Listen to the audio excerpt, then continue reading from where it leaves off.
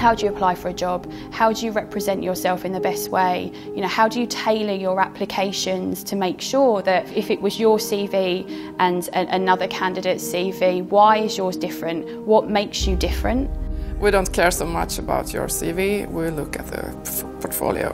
Passion, artistic skills, technical skills, that's the ideal. We've had interviews where they've just presented entirely the wrong type of content for us. There are people that, you know, that don't engage with you. They haven't really got any concept of the type of work that we do as a studio. The hardest thing to do is sell yourself on paper and to write why you're good. You express yourself in your work. When you have to write words, it's really hard. It's really, really hard. You are amazing and you need to show it off, and you have your amazing CV, you have this great profile and CV, and all together it just turns into something magical, I suppose.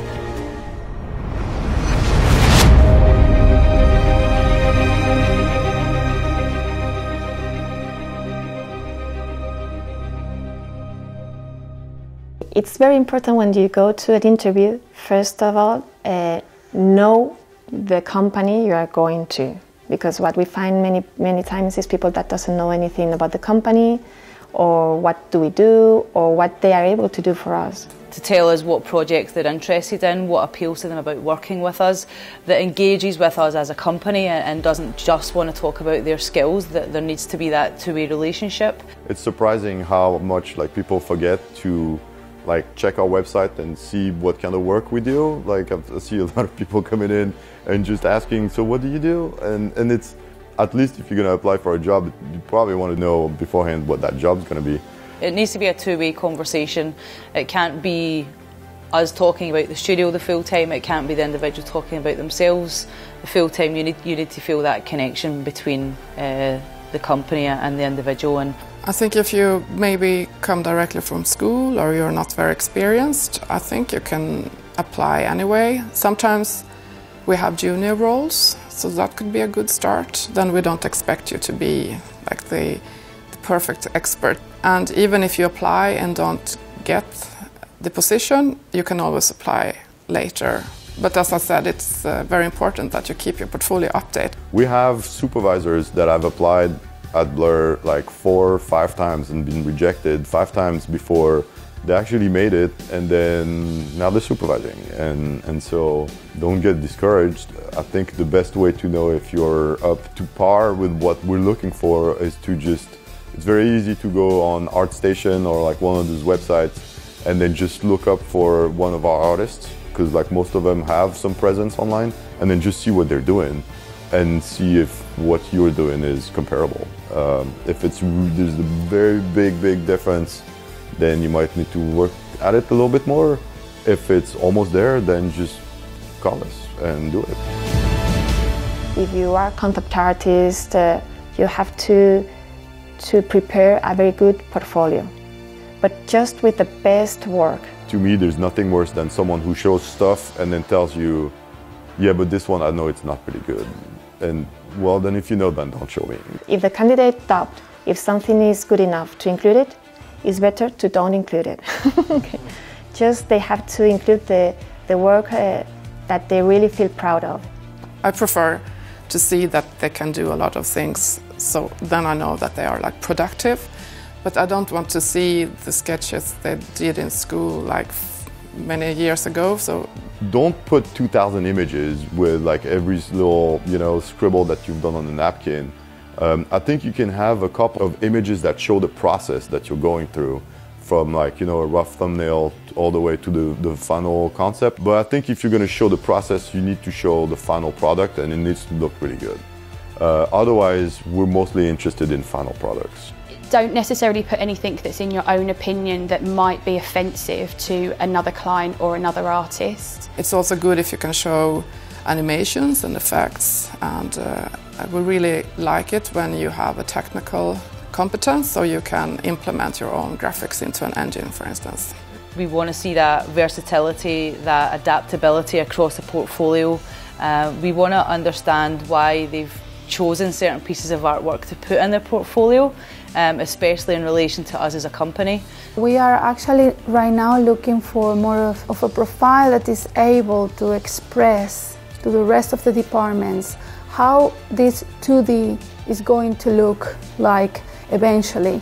So for example, in color, it's very good if we see an illustration, but we are looking for a color script, color keys, character design. We're looking for model sheets, expressions. I missed this kind of language. If you're a concept artist, put concept arts, but not only those fancy illustrations that you have on your ArtStation, when you know, this is the stuff that gets you the followers. We like to see this, it's cool to see this, but it's really important for us to see how a person thinks, how they research, what stuff they use, what inspired them, how they came up with different models, with 10 different models, and then they pick one. For instance, if you're good at doing concepts, that's not always enough for us. We want to see that you can finish the art too. So color is working for the lighting department, so they have to understand. Sets and props designs are working for the modelers, character design is working for the modelers. So we're looking for how you understand volumes, how you make the characters, being understood by the animators, how they sleep. The faces need to be very, the expressions, this is very technical. Even for the riggers, we need to see how the muscles work. If you have a 3D artist, a concept artist that knows how to animate, to model, like that's something that you can see in the portfolio. The biggest problem of portfolios is that people are usually defined, their portfolios are usually defined by the projects that they worked on. And if you worked as a freelancer for Korean companies for the last 5 years, you will have brilliant illustrations, but in Asian style. And now the question is, can you actually create something which is not in this style? Maybe you can, but we need to see this as well, because in the end of the day we have to decide with who we will move forward. Everybody puts a portfolio together differently, because also the portfolio is an extension of who they are. You have to be really careful how you manage that, because art isn't a job, it's a lifestyle, and everything that they do is an extension of who they are. So sometimes, you can't expect a candidate to strip their portfolio. That's really tricky.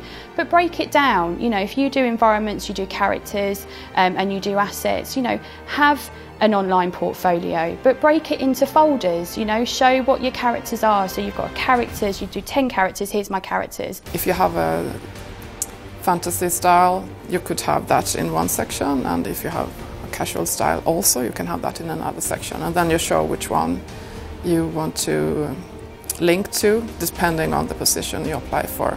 Then clients, don't have a lot of time. A client I spoke to last week had 150 applications for their job in 1 week. That's one person going through all of those as well as doing their own day job. It's not possible. So think a minute, maybe 2 minutes maximum every time a client looks at a candidate. We're all different, but I prefer that I get an instant overview, and then when I open up an image, I want to be able to just click through to the next. I don't want to jump back and forth every time. So that it can also be good to just have all images in a row on a page. That's totally okay. So you just scroll. They want to be able to get to what they want to see. So if you break it down like that, you still keep that extension of who you are, but you also it's in a way still tailored enough so the client can just go straight to what they want to see.